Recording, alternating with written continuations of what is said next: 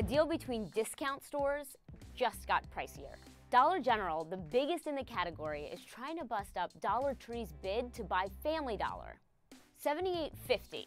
That's what Dollar General is offering, topping Dollar Tree's bid by $4 a share. On a macro level, the recovery has largely bypassed the poor, capping their spending at these kinds of stores.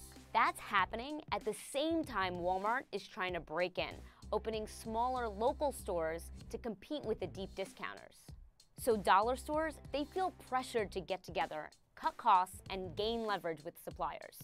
That's why Dollar General is being so aggressive on price. And it's offering all cash as opposed to Dollar Tree's mix of cash and stock. As most people in the deal business know, shareholders always prefer the dollars.